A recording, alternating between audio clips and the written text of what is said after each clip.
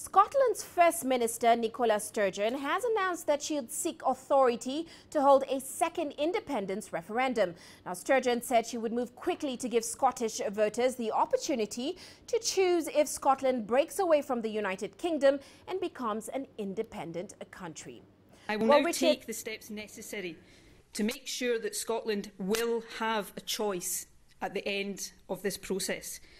A choice of whether to follow the UK to a hard Brexit or to become an independent country, able to secure a real partnership of equals with the rest of the UK and our own relationship with Europe. So I can confirm today that next week I will seek the authority of the Scottish Parliament to agree with the UK Government the details of a Section 30 order, the procedure that will enable the Scottish Parliament to legislate for an independence referendum. Now, Richard Bestick joins us in London with more on this. Richard, as always, you're welcome to the show. What has been the reaction from UK Prime Minister Theresa May to this? Well, Theresa May has reacted angrily, as you might expect. The timing of Nicola Sturgeon's announcement appeared specifically designed to cause as much difficulty for the Prime Minister as possible, coming on what looks certain to be the Prime Minister's big moment, finally triggering Brexit after last summer's referendum. May hasn't, though, specifically said no to the referendum demands, the independence referendum demands, but has accused the Scottish First Minister of playing political games. London, she said, would negotiate Brexit for all the UK.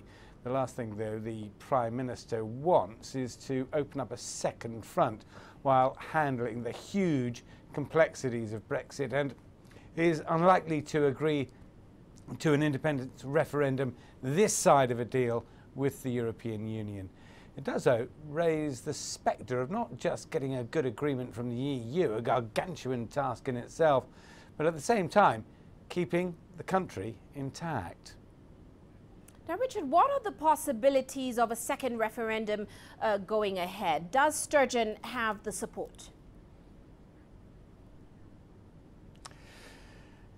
That's a difficult question to judge. The arguments over independence is very much replicated in the last referendum not too long ago, that they have problems establishing for themselves a currency.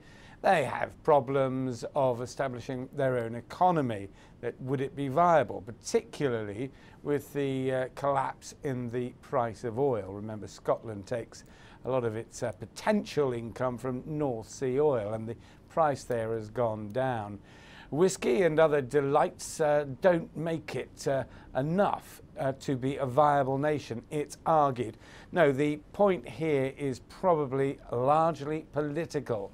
It is throwing down a challenge to the government in London at a difficult time when they will be confronted with the hugely complex issues of disentangling the British economy from the European Union after 40 years of membership.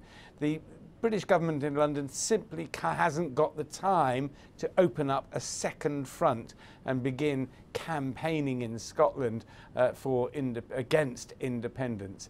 So perhaps what Theresa May will do is say, yes, you can have a referendum, but not until we've secured a deal with the European Union. That would shunt to the First Minister for Scotland into the long grass for a couple of years at least. And Richard, let's just check in on that Brexit. How close is the UK Prime Minister Theresa May to triggering a Brexit? We're getting pretty close there. In that building you can see behind me there, the Parliament building, they're bashing on at the issue, trying to overturn objections raised by the upper chamber, the House of Lords. The government's expected to win the vote and then finally hand to Prime Minister Theresa May the right to formally begin what will be 2 years of highly complex talks. The Prime Minister's office in Downing Street, though, is now suggesting the trigger will be pulled towards the end of March. rather than in the next few hours. It was assumed at one stage that it would be Tuesday, no longer. Questions raised. Did the First Minister for Scotland, Nicola Sturgeon, have a say in that, or at least did her announcement, her demand for independence referendums play a part in it? But anyway, they will then set in tow at the end of March what will be the most difficult set of peacetime negotiations ever undertaken in the UK in modern history. Real worries here that the 2 years set aside for the talks won't be enough and Britain could crash out of the European Union with unpredictable economic consequence. But it does seem that the UK is finally moving towards the exit and leaving behind, after 40 years, the biggest and wealthiest trading bloc in the world, the European Union. Well, many thanks, Richard, for that update. Of course, Richard Bestick joining us there in London.